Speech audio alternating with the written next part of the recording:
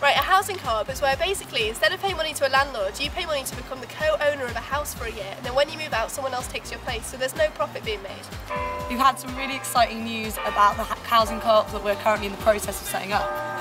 Yeah, so the idea is that we get a loan from the Co-op Bank for £550,000 for 2 houses. And 2 weeks ago we got confirmation of that loan, which would make this the first student housing co-op in the UK. So, rent of £40 a week per person? Go on, mate.